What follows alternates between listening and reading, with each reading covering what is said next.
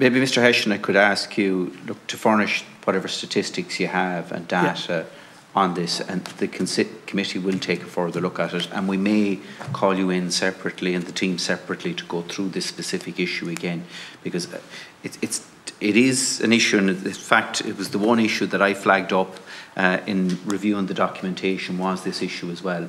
Like, it seems to be a bizarrely low threshold. Now, I take on board what you're saying in relation to the alteration in relation to the calculation of maintenance from this point forward.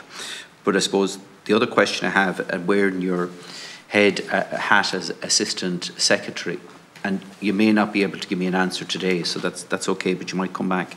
Is this figure used, or a similar figure used, in terms of disregards in any other aspect of social welfare, or in any other aspect of the calculation of the one-parent family payment? Because while it is no longer going to be hopefully an issue here, or will be a relatively small issue here, is this figure or similar figures used in other calculations in social welfare? Because the reality is, if this hasn't been addressed in 3 decades, and housing costs have skyrocketed since, like, this is putting undue hardship on families, and needs to be radically reformed very urgently in the forthcoming budget. So you might come back to us on that. Secondly, what is very clear from the evidence that we've heard today is that there is now an urgent need for clarification in terms of maintenance agreements, where there is an agreement in place, where there is a payment being made, for clarity in terms of what is spousal maintenance and what is child maintenance. So one of the recommendations I think this committee should now consider on foot of this is that the Minister should engage or seek a tender from the Family Mediation Service to actually assist parents in receipt of this payment, in having that clarified for them. I think it would make things easier from an administration point, from the department's point of view. It would facilitate revenue in terms of the revenue aspect of this, but it would also assist one-parent families in having clarity. So I would suggest that the department would seek a tender from the Family Mediation Service to perform this service specifically for these cohort of people, so that we have clarity for everyone's benefit in relation to it. Just the final question that I have then is, and I note again the point that Deputy O'Keefe made in terms of the saving to the state, and I think, you know, many people who argue that different payments should be means tested, including child benefit is the one that comes to mind quite regularly, should take note of the cost and savings involved here, because this is a real issue. But I want to turn to point 4 in your submission, which is the cost to the Exchequer, and that is the potential cost to the state here in relation to this is 10.1 million per annum, due to the potential inflow of new customers and the potential increase in payments for existing customers. However, included in that calculation, there is no consideration given that there is now an additional potential incentive there for one-parent families, hopefully, to take up additional part-time employment, which would actually reduce the liability on the state and would actually increase the amount of PRSI taken in. And that isn't included in your calculation here, because it will be a factor. How big a factor it'll be, I don't know, but it should be acknowledged that it is going to hopefully help some one-parent families break out of that cycle of poverty as well.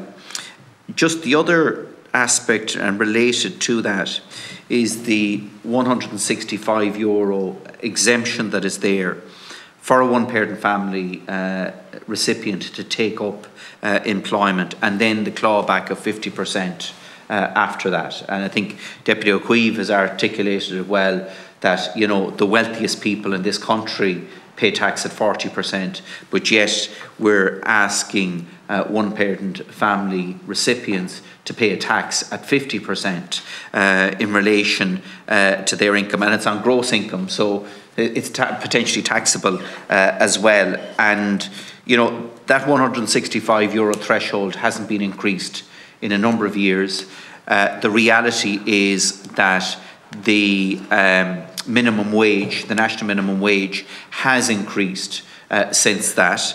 And you might just clarify for the committee when it was increased last and what has been the change in the national minimum wage since then. And again, look, you may not have those figures to hand, but you might furnish them to the committee afterwards, because I think this is also an aspect that should be considered in the context of the budget discussions, because I think this committee is very, very conscious of the need to try and ensure that we can break that cycle of poverty for one-parent families, both in terms of the current generation, but also the generation to come.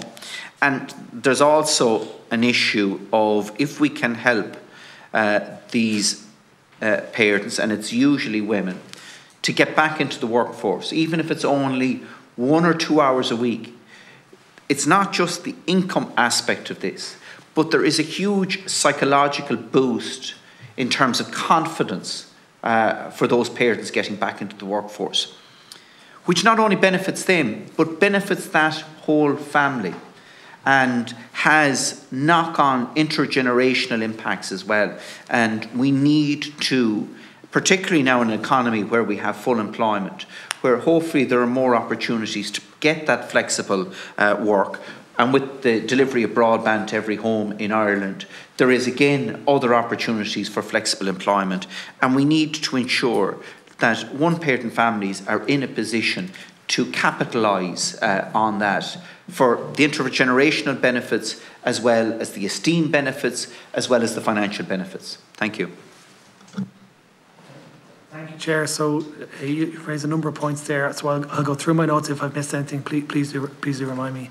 On your question about the housing disregard, does that apply elsewhere? It does apply across the system, but it only applies in respect of maintenance. So it's only an offset against maintenance. So it's not an offset against employment income.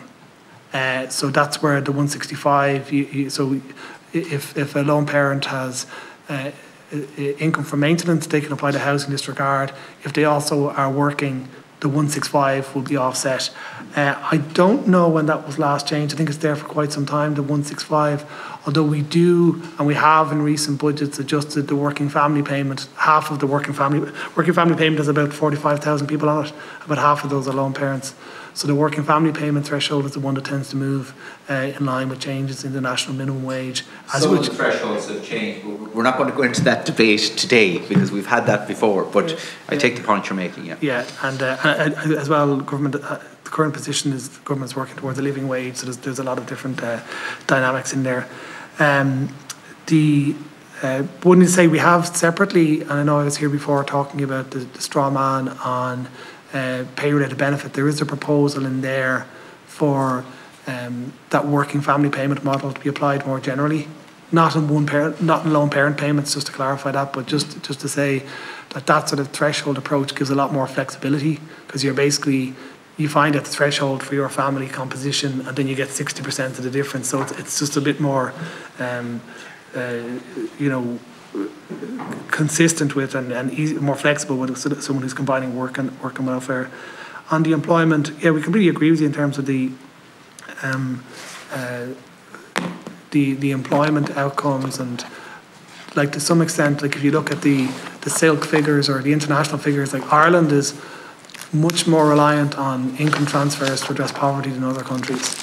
You know, the social welfare system does a lot of the heavy lifting in terms of bridging the gap between market inequality and actually income inequality. The employment participation is part of that, services, other things are part of that as well. We have a pilot project at the moment which we're doing in the northeast of the country, and it's a partnership with One Family. It's European funded. It's also been done in Finland and Greece. Is that right? Yeah.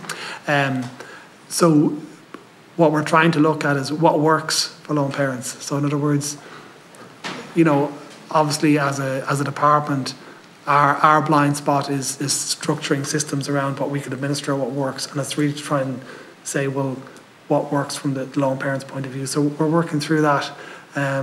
We've had good engagement, great cooperation from one family. So that'll be an interesting outcome, and because it's being done in 3 different countries, there's a chance for us to sort of share homework and see how that works out. So you might furnish the committee with just a note outlining that scheme, because yeah. I know the members will be very interested in it. Yeah, we'll have a note here, so we'll share that. So what we'll do is we'll pick up the various different points, and we'll supply a prompt note back to the committee. So yeah, just on your point you were making about the 10 million, that sort of links back to the point I was saying that the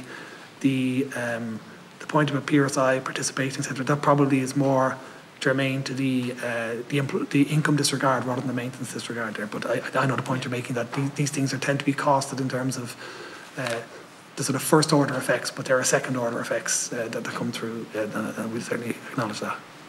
Thanks.